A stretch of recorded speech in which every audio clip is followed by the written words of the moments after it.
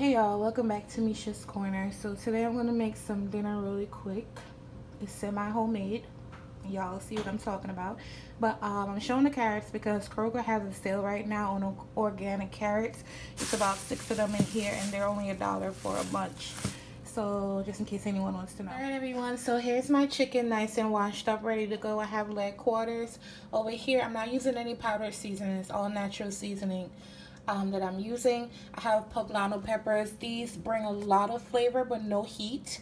I have onions, lemons, thyme, and I'm only going to use some crushed red pepper flakes and some salt.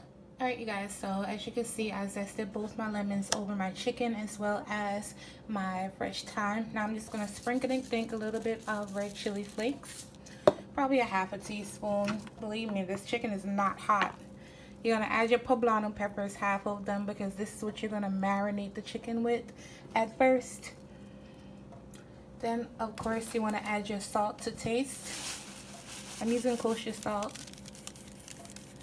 And you're just going to allow this to marinate maybe 30 minutes or even up to overnight. You don't have to do a long marination process on here.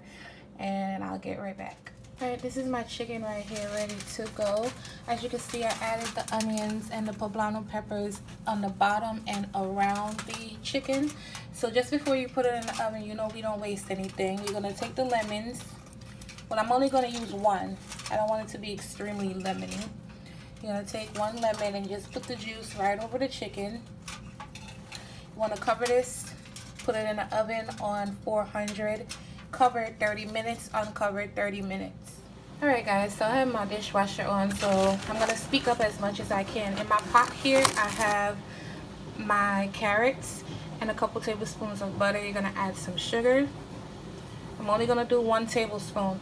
If you like your carrots a lot sweet, then you can add more, but I'm only using a tablespoon in mine. Then you want to add, what is this one? This one is cumin. A couple dashes of cumin. And a couple dashes of coriander. You also want to season this to taste with some salt. Remember, all ingredient measurements will be in my description box. Then you're going to take your bottled water. You're going to pour half of it down in here. What you want to do is you want to put it on the stove on medium heat and allow it to simmer until the water reduces and your carrots are cooked through and glazed.